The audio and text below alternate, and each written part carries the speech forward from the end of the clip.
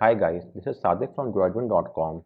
So over the past few months, we are seeing reports where users have said that they are unable to view the thumbnails of any file type on their Mac.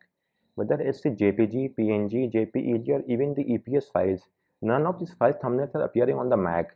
In this regard, most of the issues are coming from macOS Monterey, but we have also seen a few reports from Big Sur as well as the latest Ventura. So with that said, there do exist a workaround that should help you fix this issue. So let's check it out.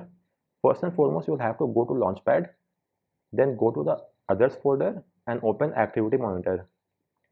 From there, next up, you have to copy this activity name com.apple.quicklook.ThumbnailsAgent. I've given the name in the description as well. You can go there and have a look at it. So copy it and then paste it in the Activity Monitor in the search toolbar at the top right. Now you should see this activity, select it and hit the cross icon. After that, click on Force Quit. Once this activity has been quit, your next course of action is to press the Option, Command and Escape key. This shall bring up the Force Quit application menu. Select Finder from the list and hit Relaunch. As soon as Finder restarts, the issue should be fixed. So guys, this was all from this video on how you could fix the issue of being unable to view file thumbnails on your Mac. If you have any queries, do let me know in the comment section. And please subscribe to our channel for more tips and tricks.